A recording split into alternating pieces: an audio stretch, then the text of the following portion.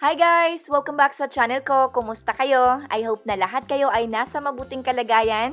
My name is Ria. Sa video na ito ay magluluto tayo ng masarap na lechon manok. Masarap talaga kapag lutong bahay at alam mo ang mga sangkap na ginagamit. Simple at madali lang rin itong lutuin. Kaya umpisahan natin sa mga sangkap.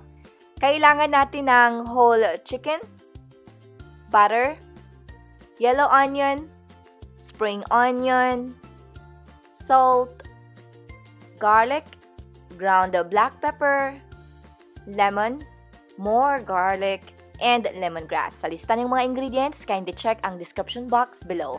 So first off, kuha tayo ng bowl, haluin natin or i-mix natin ang softened butter at saka yung garlic. Sa garlic, gumamit ako ng garlic press. Pero kapag wala kayo nun, pwede nyo itong i-chop using a knife.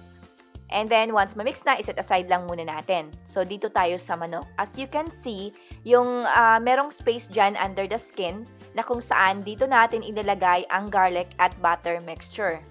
Okay? So, minsan, kapag gumagamit ako ng unsalted butter, nilalagyan ko ng asin at saka garlic. Yon. Pero kapag salted butter naman, huwag yun ang dagdagan ng asin.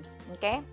So, yun na nga, i-distribute natin ito evenly under the skin ng manok. Pagkatapos niyan, i-season rin natin ng salt and ground black pepper yung sa loob ng manok kung saan dito natin ilalagay ang mga iba pang sangkap katulad ng garlic, yellow onion, spring onion, lemongrass, lemon, lahat na. Then once ma-stuff nyo na lahat, dagdagan pa natin ng salt and pepper para mas flavorful talaga ang manok. Not to the point naman na maging maalat yung manok, okay? Tansyahin nyo lang. So, once mailagay na yan lahat, tataliin lang natin yung manok. So, dito gumamit ako ng cooking twine cooking twine.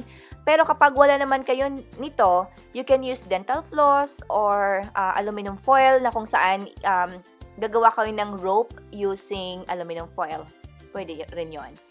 Then, ibibake. Pero i-roast at lutuin natin ito sa oven. Sa akin kasi, depende sa manok, kung gaano kaliit or kalaki yung manok nyo. Sa akin, 5.5 pounds ito.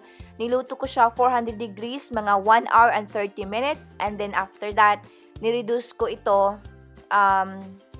ng 350 for another hour. Pero before natin yan i-roast, kailangan natin i-season ang whole chicken ng ground black pepper at saka asin. Pero kapag meron pa kayong natira na softened butter, pahiran nyo rin ng softened butter ang manok, katulad ng ginagawa ko dito. And then, itatak-in natin yung wings para hindi masunog.